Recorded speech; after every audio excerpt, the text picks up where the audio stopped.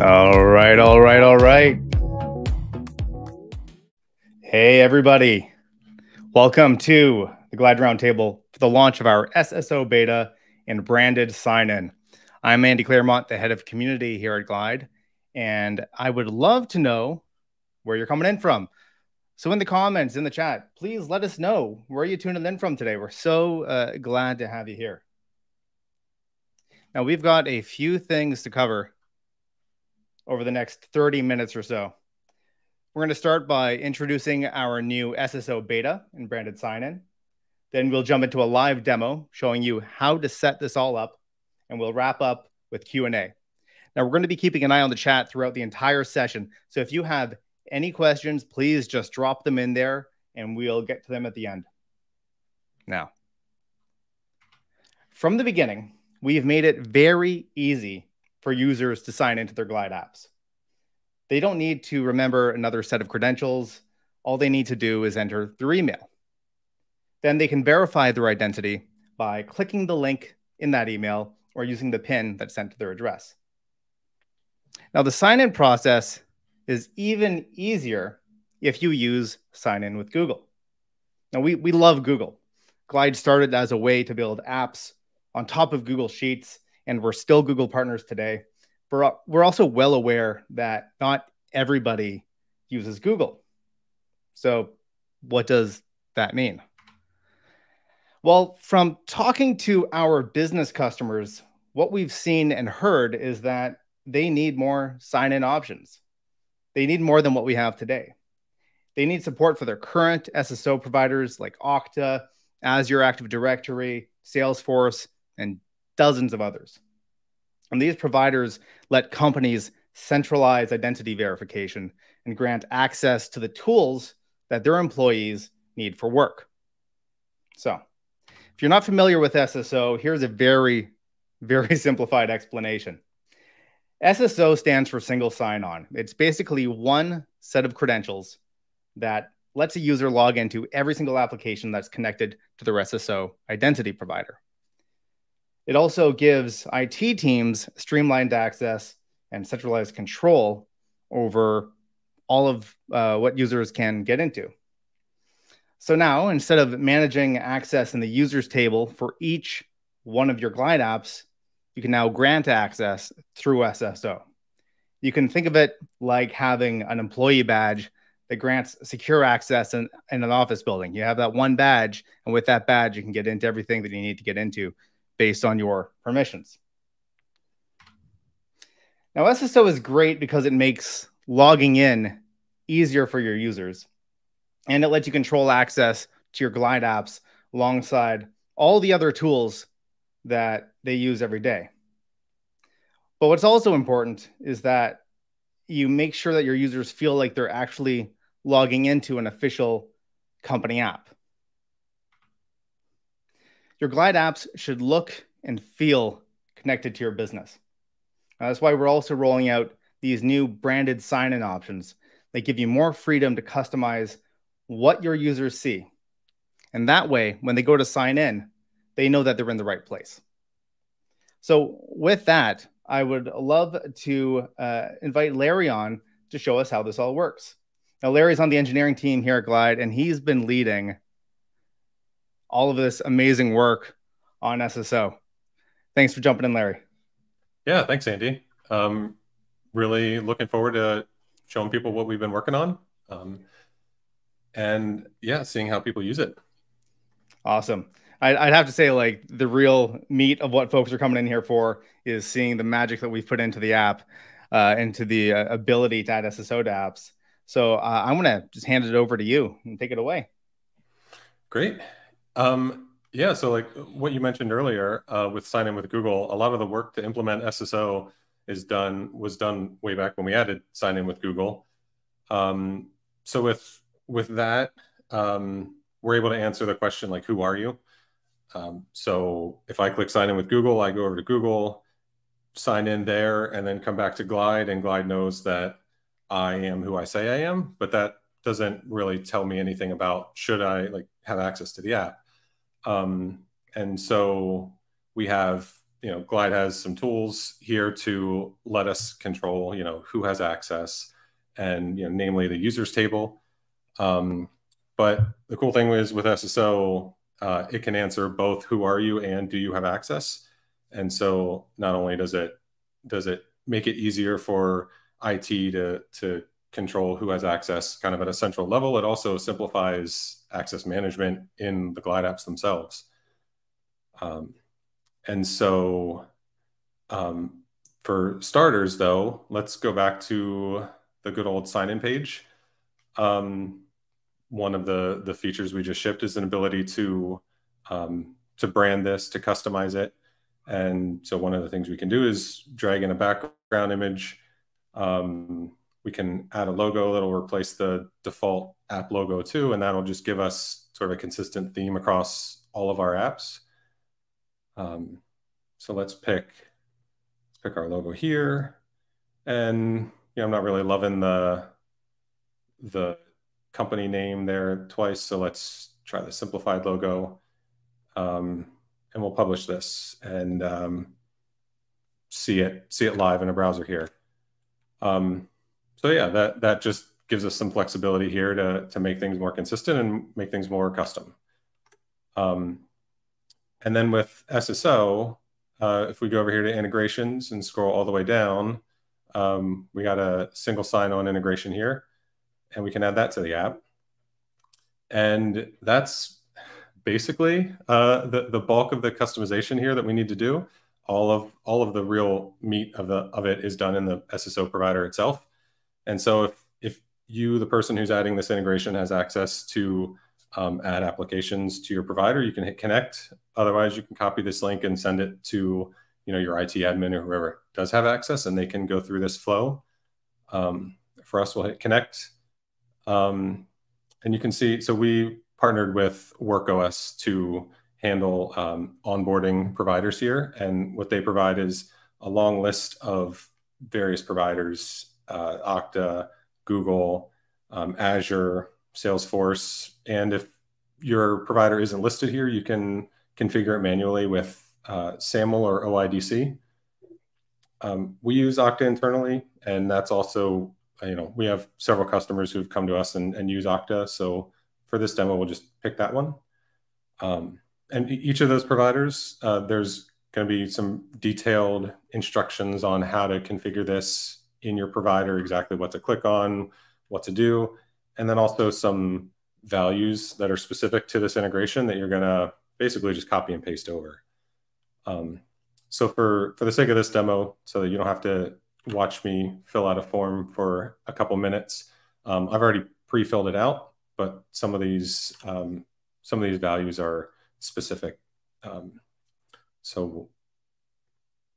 Here we just configure what attributes are getting sent from the provider to Glide, and then some finishing steps, assigning myself to this application, and then we need something, a URL from the actual integration to give to Glide so they can communicate. So I'll copy that from here. Okta calls it a metadata URL. And then after that's all done, we can do a test sign-in just to make sure that everything is connected. And since I'm already signed in to Okta, you probably won't see a sign-in form or anything. But this little banner at the top tells us everything's good to go. All the stuff all the other stuff here on this page is just debugging information in case something didn't go according to plan. It'll tell you why, and you can use this to sort of troubleshoot what needs to be configured differently. So from there, we can close this and close this tab and come back to the Glide app. Check this integration again, and it just verifies that the setup we just did is it's able to communicate with. So that's all we can do. Let's change this to the button title to sign in with Okta and go ahead and publish. So what you'll, if you notice, the previous sign-in method we were using was pin email, and we had the email form. Now that we have SSO, we'll have an option to sign in using our SSO provider. And so right now we'll have both options, kind of like if you enabled sign in with Google with pin emails. And so this is a good kind of middle ground. If you have an existing app and you're just adding SSO and you're transitioning to it, maybe not everyone has access to the provider yet, you can keep both authentication methods going. And if you go over to privacy here, we can see that for this application, people who are in the users table or people who come through using SSO will be able to sign into the app. And the way this works kind of behind the scenes is when you sign in with SSO, you'll be added to the users table. And so if you have anything like permissions or other attributes you need to assign to users, you can use the same workflow you use now. So once they sign in the first time, they'll be in the users table and you can modify that row as you see fit. So if we refresh this sign in page, now we have a nice sign in with Okta button. I'm going to go ahead and sign out of Okta here so you can see what the flow looks like for the most part. So I click here, I go over to Okta. This is normal. If you're not familiar with Okta, this is just normal flow on their side. I'm going to sign in there, verify my second factor credentials. And then it kicks me back over to Glide where I'm signed in. And that's it. So let me sign out here because we're going to make a couple more changes to the sign-in page. Yeah, so after you have that going, you're comfortable with SSO. Most customers that we've talked to just want SSO to be the only authentication method. So from there, we can turn off pin email and use only SSO. And we'll publish that change.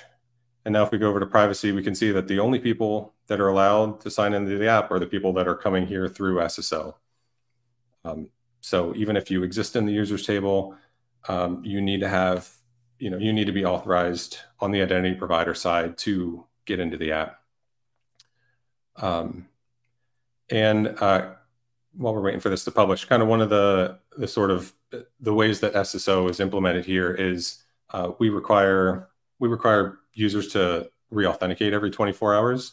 So if you need to remove access to a particular Glide app, you can do that in the identity provider, and then in about 24 hours, they'll be required to sign in again. And if they don't have access, they won't be allowed in. So yeah, now with pin email off and only SSO, we have a single button to click to sign into any of your Glide apps. And it'll be a familiar flow that, people in your business who are used to your identity provider will understand, and will all be streamlined there. So yeah, that's branded sign-in pages and SSO. We're really looking forward to seeing how people use this and hearing what we should be working on next. Awesome. Thanks, Larry. I got a few questions here. First one kind of ties into what you mentioned about that 24-hour period. If someone needs to revoke a user's access sooner than that, what's the best way to revoke that access to the app? Yeah, that's a good question. If there's a case where you need to revoke access quickly, you can, obviously go over to the identity provider, do it there. And if you can't wait the 24-hour period, if you go to the users table and remove them from the users table, in a couple minutes, the Glide app is going to notice that and, sign them out. And, if they're not authorized in the SSO provider, they won't be able to get back in. You mentioned the users table. So this new SSO capability allows authentication into the app, but does it do anything for permissions in the app itself? What's the relationship between SSO and the users table if you have that enabled? Yeah.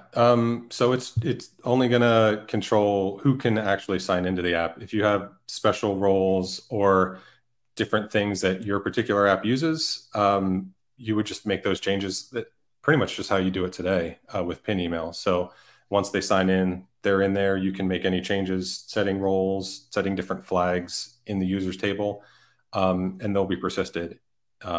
If in the future, access is revoked for a particular user, that row will stay in the users table. So we're not deleting anything from the users table. But because, if SSO is the only method for signing in, then even though they're in the users table, they're not going to be able to sign in. Gotcha. Perfect. Thank you. I have another question here from Jesus I'll pull this up on screen. The difference between the normal Google SSO and this new SSO implementation, what's the difference there?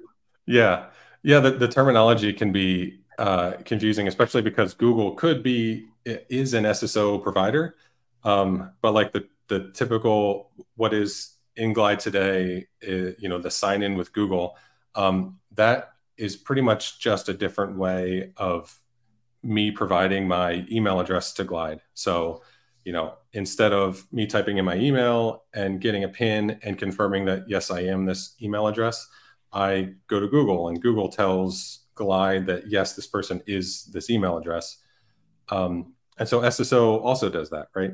I go to my SSO provider and sign in. So Glide knows that I'm that email, but it also takes it one step further and lets me control who has access. So like the two questions, who are you and should you be here? Like those are the things that are answered with the SSO provider.